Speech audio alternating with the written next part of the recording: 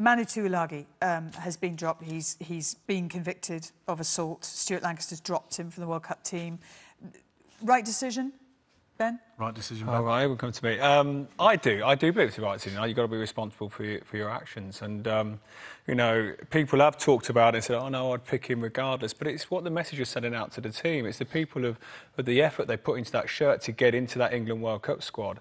And to see someone bringing the team into a bad light reflects badly on them. It brings actually the focus of the World Cup, of what they're training to, onto a man who's got drunk and hit or assaulted women police officers and put a taxi driver in a stranglehold. It isn't acceptable, and he needs to be responsible for his actions. That's my personal. But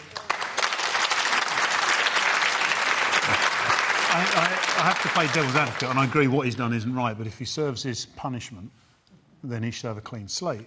Otherwise, you're only going to reward people who do good deeds, and not everyone's an angel. I did first say I wouldn't pick him again for England, but I think for missing the World Cup is a punishment. He has to earn his stripes again and start playing well again. But, you know, he might give him the option. He might just say, I'm going to play in France and that's it.